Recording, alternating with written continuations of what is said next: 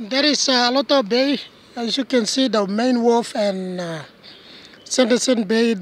There is the government wharf and there's a platoon trying to build a new wharf. As you can see on over the other side, there's a main wharf. Where the main wharf is, that's where the cruise ships call in every time they come to Alotau. And down below, as you can see, the roofing iron, that's the big shopping center that's been nearly built. And I'm standing on Cameron Plateau, looking down towards Sanderson Bay, where the small crafts call in to load cargo and people to the islands of Milne Bay province of Papua New Guinea.